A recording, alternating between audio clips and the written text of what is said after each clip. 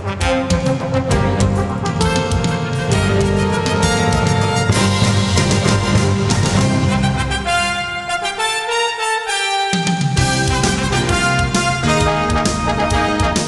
to me, sucker. I'm not going to look at that. No way. I don't want to see that. That's bad. Scary. Welcome back, and we have Tim Alexander joining us. europebusiness.blogspot.com, and it's 1S, business with 1S. Tim, there's a lot of stories, so let's get rocking and rolling here.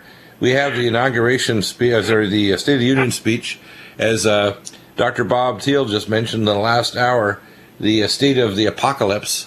Anybody who doesn't believe that we are in the end times is a viciously ignorant person, and they won't read. They will spit and say all kinds of nasty comments to those people like us.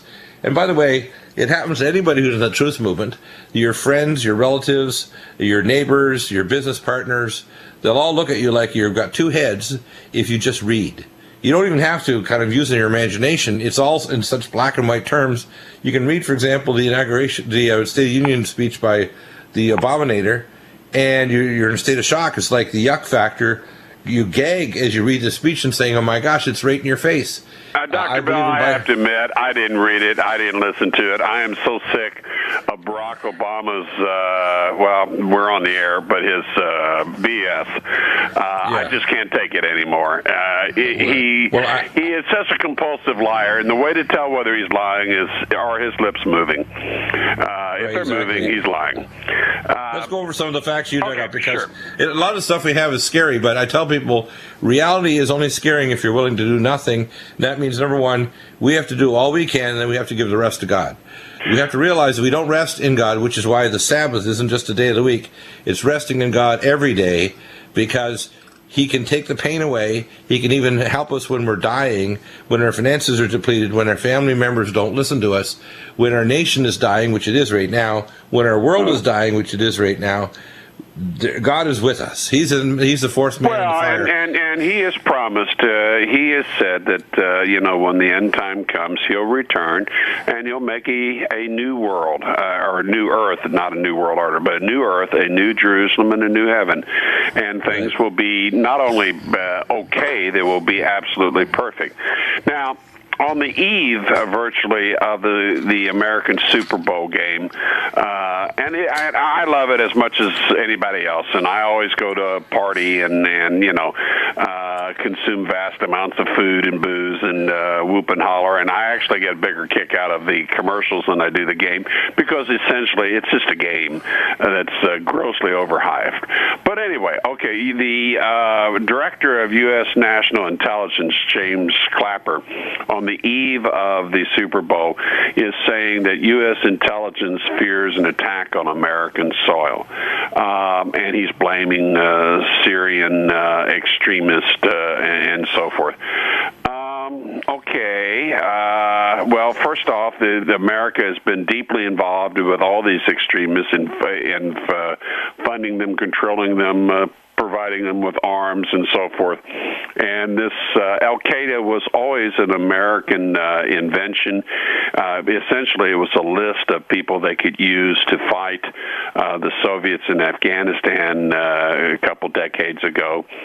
But who knows? Will the Super Bowl being attacked? I don't know. I don't have a crystal ball. And I'm not trying to be a fear monger. I'm just trying to say, be aware, be alert, and if something happens, either there or with someplace else, don't automatically accept the official line that the mainstream media, which is 6 corporations owned by the globalists, run totally by Zionists, don't accept what they tell you.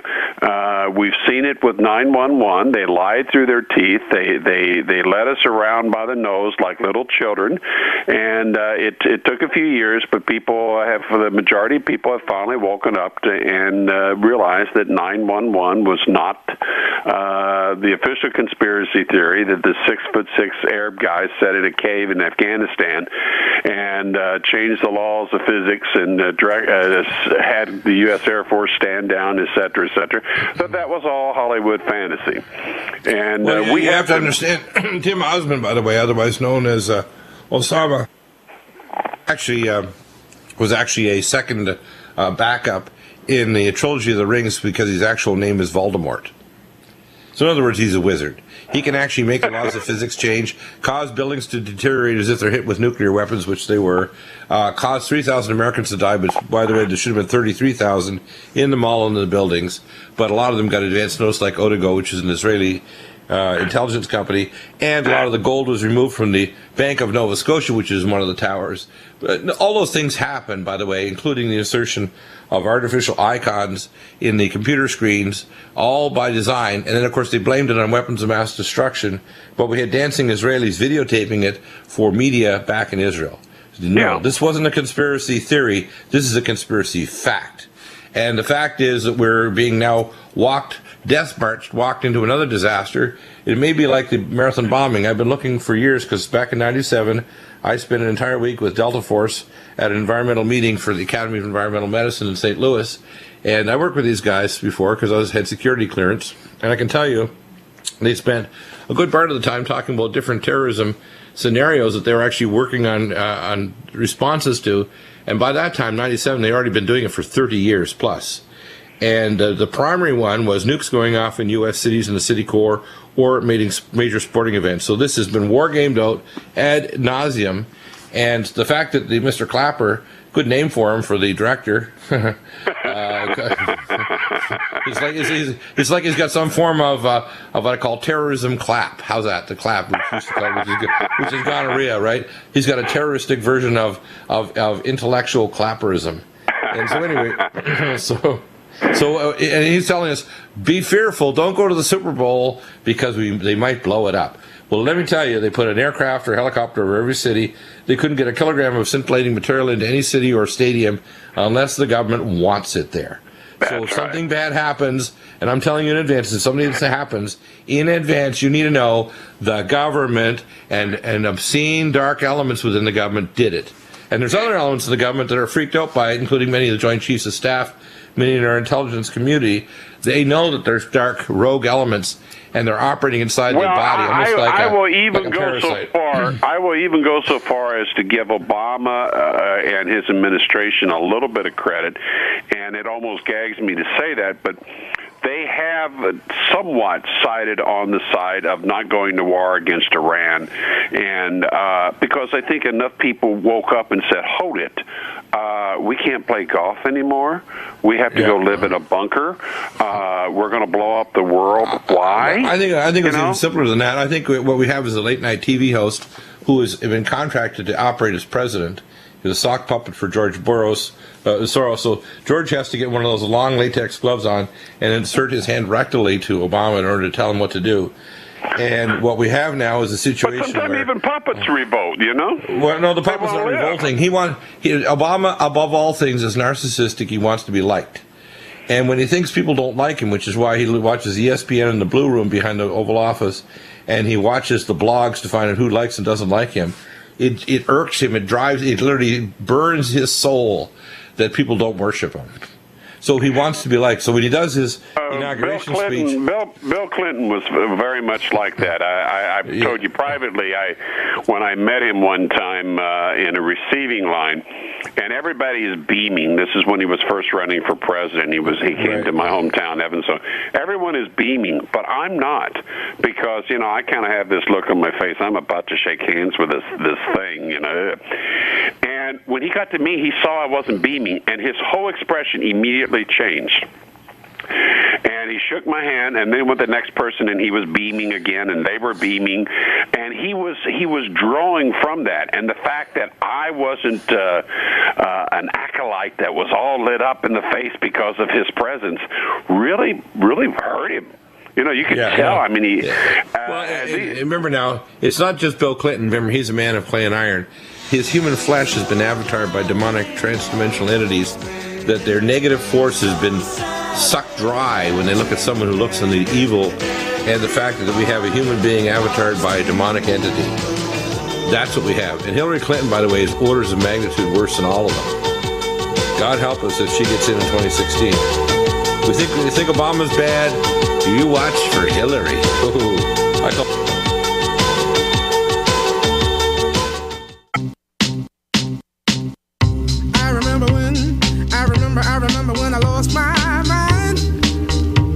welcome back to the NutriMedical Report.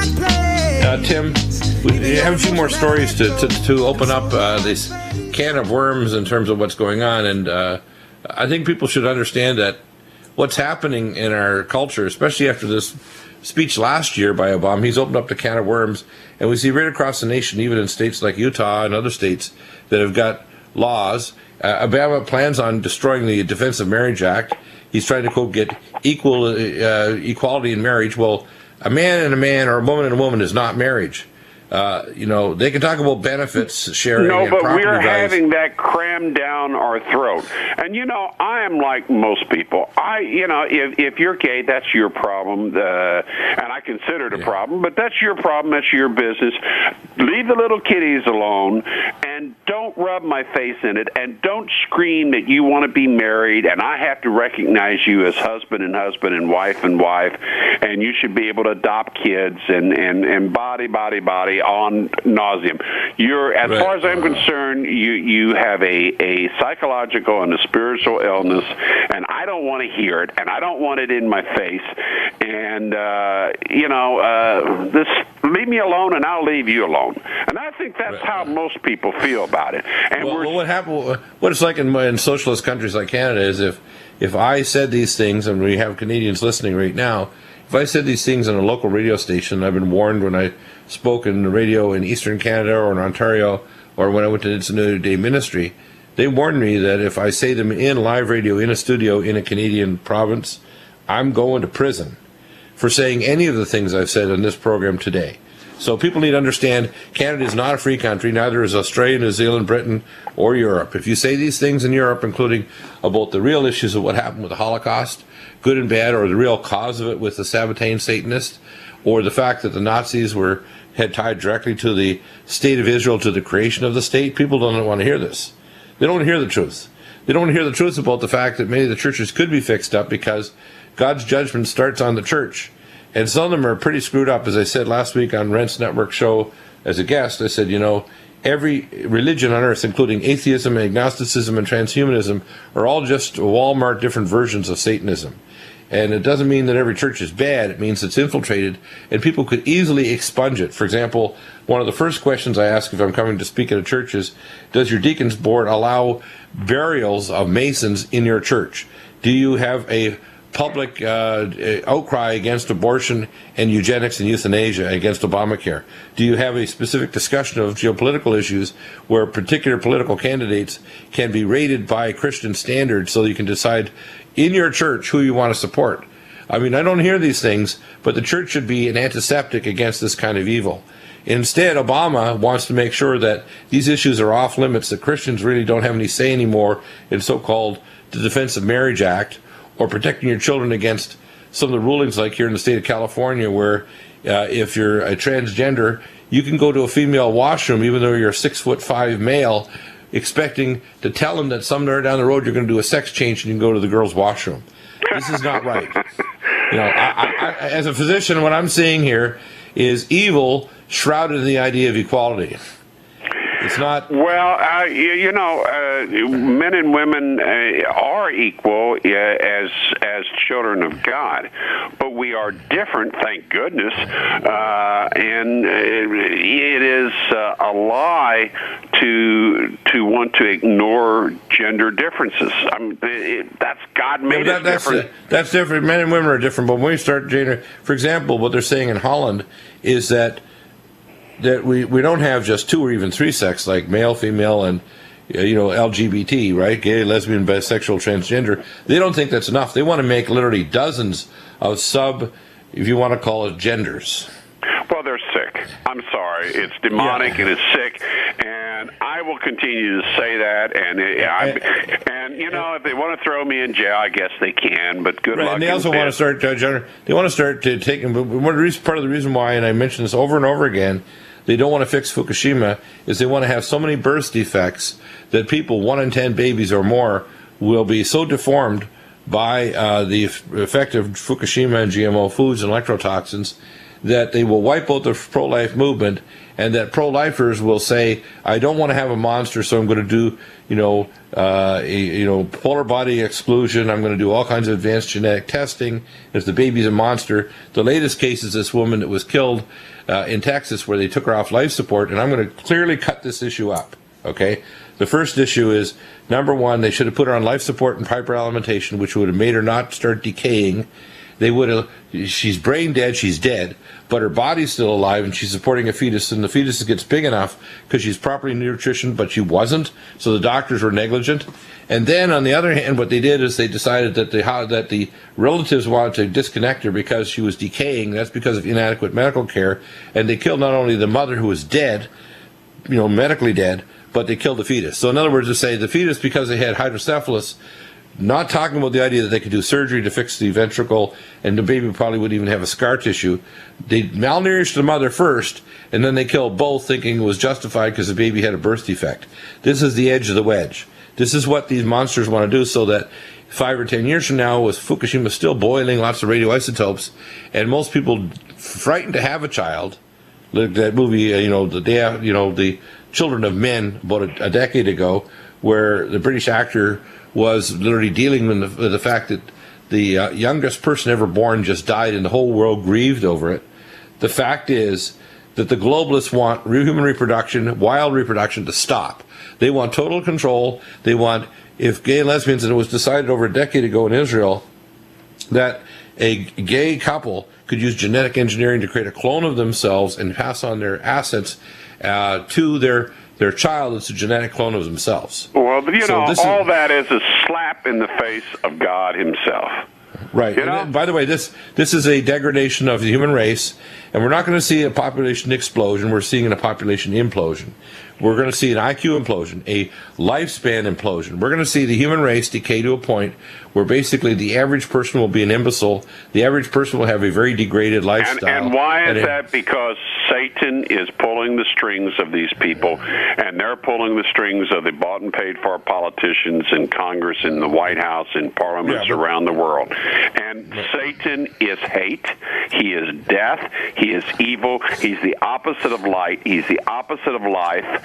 He's the opposite of good. He's the opposite of God. And he is literally the world's most pathetic loser, the universe's most pathetic loser. And his minions are working and working very hard day in and day out now. We are in the end time.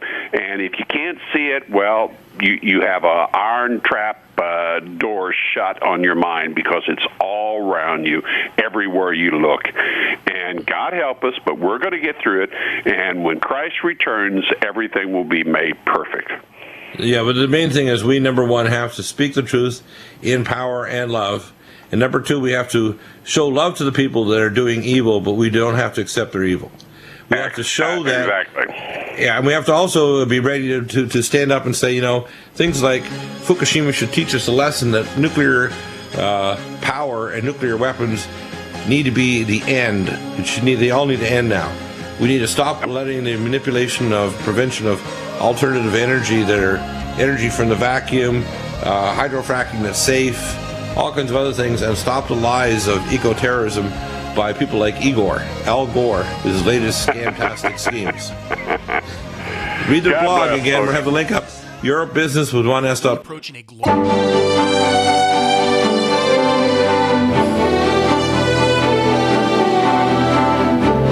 Welcome back to the NutriMedical Report. I just heard the interview with Yoichi Shimatsu the other day, who's mentioned a very interesting fact that the American government's now requesting where the Japanese actually put 330 kilograms plus, and it's probably more than that, of high-grade, weapons-grade plutonium they sent back 30 years ago. The fact is that the Fukushima Daiichi plant was a nuclear weapons plant.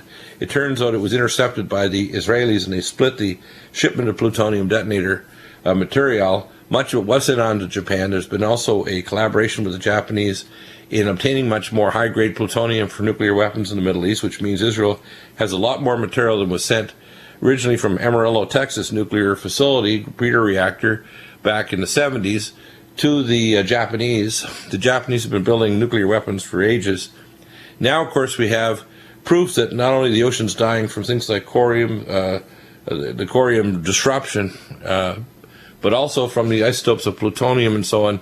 Some of them going back to the time not only of the Manhattan Project and the explosions at the Bikini Atoll, but before that. In fact, the Japanese and Germans were collaborating on nuclear technology and centrifuge technology back in the 1930s. And the first nuclear explosion done by America on a Japanese frigate, an old ship in the area of the South Pacific Ocean, was actually in the late 1930s, not 1940s with the Manhattan Project. So people don't understand that the Japanese and Germans were collaborating on these projects with the Oak Ridge National Lab and the Chicago Research Facilities for Nuclear Enrichment, and we had some of the keys for the nuclear fusion technology, but the Germans signed part of their deal, which is collaborated through the Pope to set up the Operation Paperclip and the transfer of over 100,000 technicians and scientists and others, including intelligence agents, to America and other countries, and the movement of Eva Braun and Adolf Hitler to Argentina. So they died many years later. This is part of the scheme. The fact is we have technology that monitors nuclear material every week over every city in the United States with helicopters and jets that can actually see scintillating materials. And Chris, you mentioned a new technology that most people aren't aware of called muon imaging. Well, I'm familiar with classified access to information called torsion field imaging that can identify up to 440 millimeters below ground not only the molecular structure, the molecular identity, but the actual shape and structure, whether it's wood, steel, glass, underground, and actually tell you if they have a specific material, whether it's, let's say, plutonium or uranium or other material, so they can actually build an image of what is underground. So they know all the materials of every mine and every unusual type of metal or material, and underground facilities. The fact is, if the nuclear bomb blows off in a key event like the Super Bowl or a city, which I've been told many times by Delta Force and other special ops that they are doing war games going back over 40 plus years, we should not be surprised at the fact that they're letting Fukushima happen because they're going to destroy human reproductive biology, so they want to control it. But they also want to make sure that the next level of terrorism is probably going to be nuclear. The next major thing will be the center of a core of a city or a major sporting event like the Super Bowl, just like Super Bowl Steve mentioned a few years ago.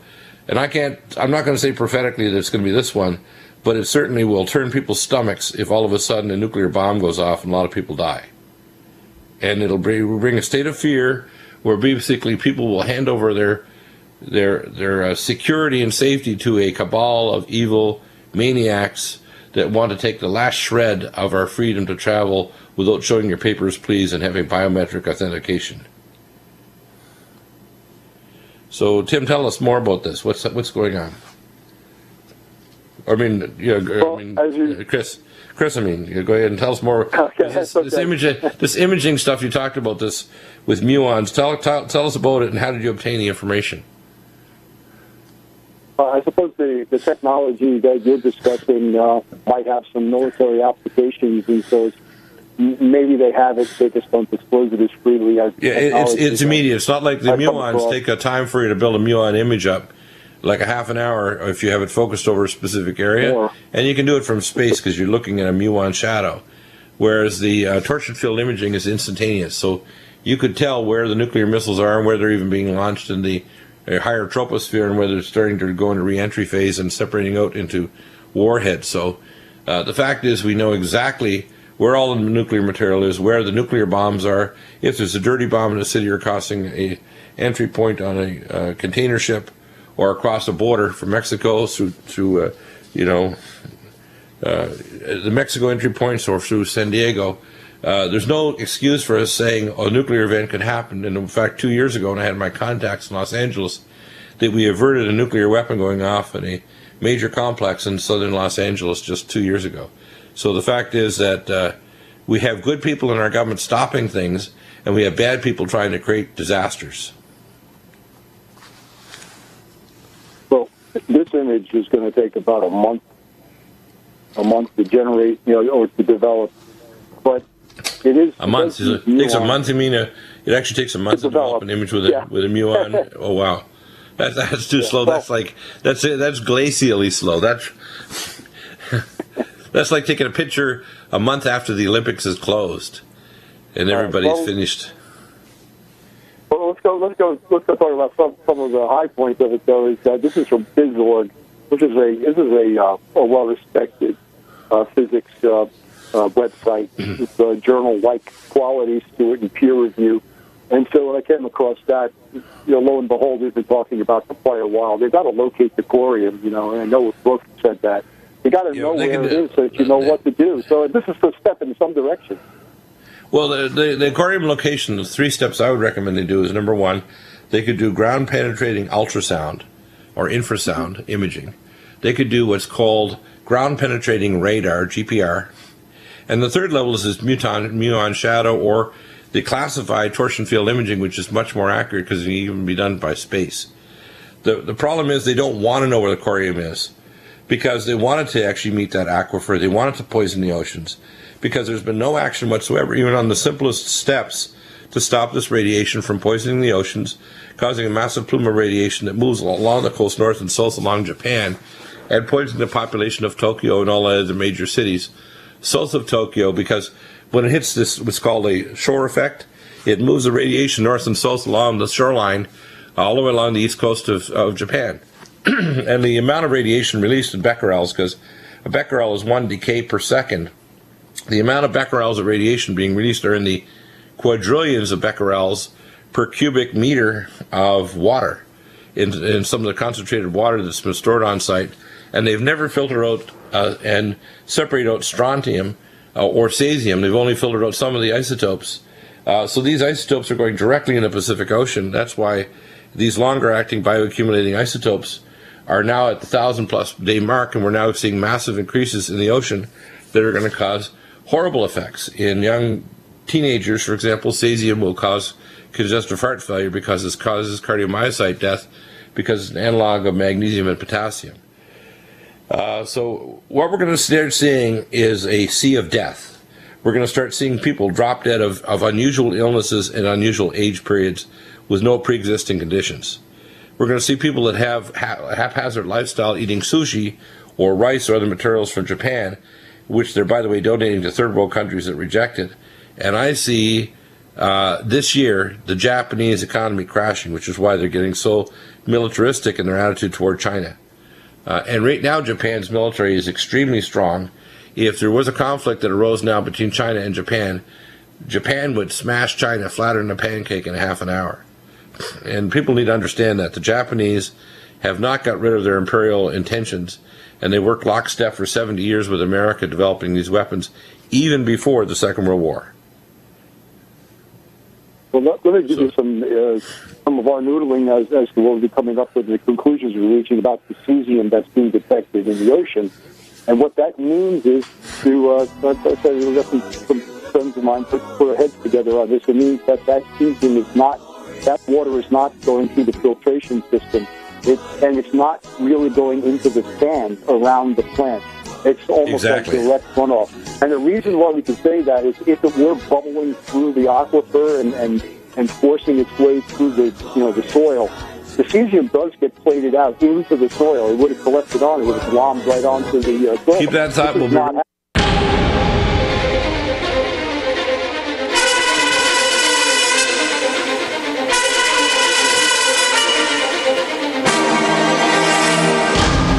Welcome back. And a year ago, Dr. Helen Caldecott had one of the scientists describe how bad cesium is.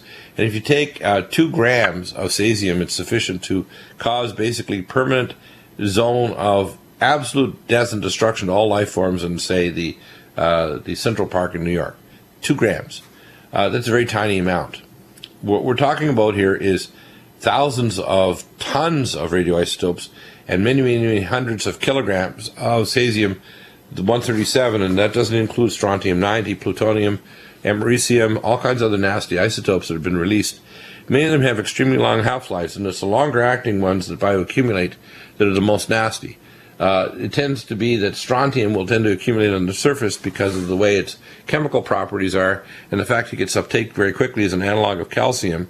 So it tends to go to the bones and the bone marrow. Cesium goes to the muscles, cardiac muscle, and to the heart muscle very quickly, so it can precipitate vascular disease and heart failure, and it goes to the nerves as well, so the pericardium of the nerve can control abnormal action potentials and seizure activity. So these are very nasty isotopes. What we're facing is that this year we're probably going to have a collapse of the biosphere in the Pacific. We're probably going to have an evacuation of the Japanese population when they finally lose control, and either the cooling pool falls over, or we just have a major burp irradiation or underground nuclear explosions, which I call them burps because it doesn't mean it's over. If you got bad gas, it doesn't pass because you burped once.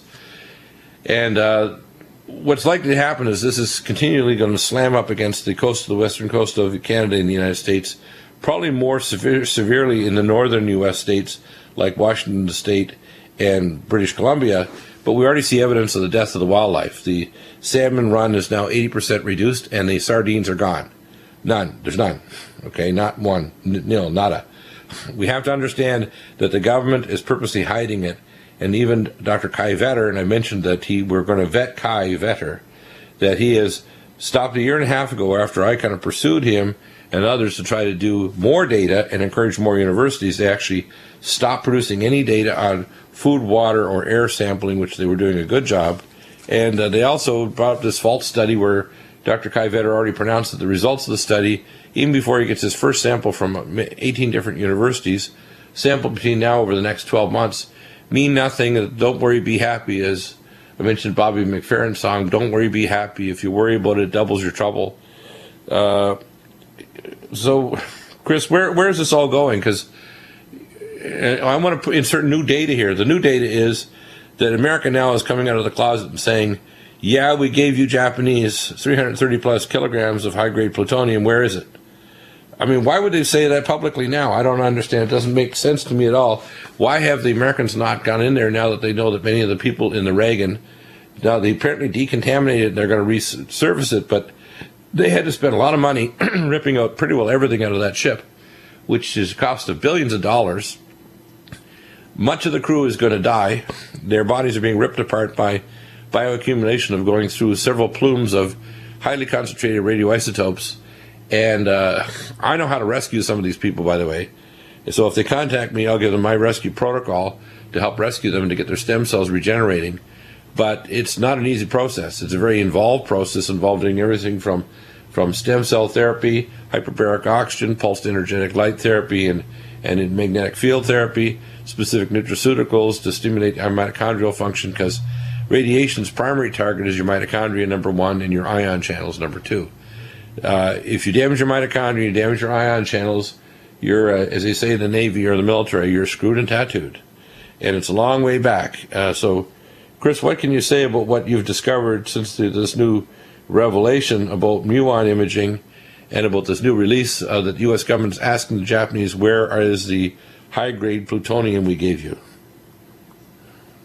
So, let me just say, I don't want to be the purveyor of even worse news, but I was talking with some of my colleagues, and they said indicative of the amount of cesium that's being discovered in the surrounding oceans and all. It means that there is little bubbling of any runoff from inside the plant, radioactive runoff going through the soil. Otherwise, a lot of that cesium would have been grabbed by the soil particles. And instead, it's found the pathway to go directly, it formed a channel, and it's going straight through the sea without any filtration at all, even that offered by sand or anything else, because cesium would a lot of that would get plated out, be left behind. So that's some bad news right there, because, we don't even know where that channel is or those channels are. But, just today there was the NHK article that had some video on it that showed Unit 1. They put a boat down in the bottom of the tourist room, and they sent it around, and lo and behold, there is water just pouring out of the containment vessel that they mapped out. So let's go through a checklist, Chris. Reactor number 1, 2, and 3 are impossible for a human being to go in there because of the gamma ray levels of radiation and the neutron flux. that within minutes they'll be drooling and incompetent. Within an hour they're dead. Number two, they have not made any attempt to make either cabled robots or using depleted uranium shielding against gamma rays or neutrons, make robots that can actually go in there and move the debris and actually start fixing things up. Number three, we have cooling pool 4, where they removed 150 plus almost 200 fuel rod assemblies, but they're going to start getting into the hard ones, which the analogy from the one of the interviews in TEPCO was that it's analogous to removing cigarettes from a pack that are all lit. So it means that basically it's going to go on fire. Then we have the subsidence, which is now over 30 inches, apparently, the cooling pool, which is literally tilting over. So it's going to fall if there's an earthquake there, level 7 or higher. We have no one knows where these, what we call steam jets, that are created by the tritiated superheated steam that's actually tunneling under the seafloor or tunneling back toward the land, where cracks in the land that can carry it all the way to Tokyo. So we're in a situation now where they don't know where the corium is. They haven't stopped the release venting directly into the air. They don't filter out the higher isotopes like plutonium, strontium, cesium. There's no action to actually stop this. They're going to put apparently a wall of ice in the ground to try to redivert the water. What they need is something much more physical to make sure the water doesn't get anywhere near from that aquifer, that whole area. They need to be a seawall on the other side of Fukushima Daiichi plant, where that water is concentrated and they can turn it into solid waste. They need a corium catcher underneath it to have depleted uranium containers. They need to have Kevlar spider silk tents over each reactor so they can literally filter out that material out of the air so it's venting periodically and burping large amounts of radiation. And they need to stop the idea that moving radiation isotopes from a broken reactor site is smart. They need to convert it, like they did with Chernobyl, basically a graphite reactor, into a crystalline sarcophagus. So this idea of trying to move things that are going to blow up if you move them is stupid. It's like going in an old Western and sending in an idiot to try to remove a lit stick of dynamite, and the short fuse is already going to get real close. So before he even gets it out of the back of the chuck wagon, it's going to blow him up. And that's what I see happening here. This is going to blow this year, and when it does, the burst of radiation is going to cause acute radiation sickness. Already you see blocking highs in the Pacific Ocean, blocking any storms coming from Kamchatka in Japan and the North Pacific coming to the United States. They're allowing a storm to come in. I spoke to Jeff Rentz this morning about that, and yesterday, and the fact is that blocking high was allowed this storm front to come in across Oregon and Northern California, because it's from an area from the South Pacific Ocean, and they're going to allow that rain in. And I'm going to be watching my radiation detector. I will guarantee that the only rain that's going to be allowed in here will be from the South Pacific weather systems, because they know if Americans see sea life dying like crazy on the coast, or people start getting acute sickness, they're going to freak out. Your comments? Yeah, you definitely put out a whole array of different types of failures that would definitely result in a pretty enormous release. I guess a few I would have to add is a gas drop accident in Unit 4, thus puncturing the floor of the Unit 4's spent fuel pool and draining it. That's a possibility too. Yeah, you mentioned that before, either a seal break or just the subsidence and the actual pool falling over and twisting and releasing the floor. And that's just one more way for this to become out of control completely. I mean, if you're betting on it and you're a betting man in Las Vegas and you put money on Fukushima going down, you're going to make a lot of money. This is going to be a disaster of disasters this year. See Japan collapse, see America go to a form of radiological martial law, see the combination of that and the flu doubling every 3 or 4 days, see the bond market run that'll occur after Japan's collapse. All of these things are going to happen this year. This year. You've been given a warning. Get prepared. God help us. Pray. Take action.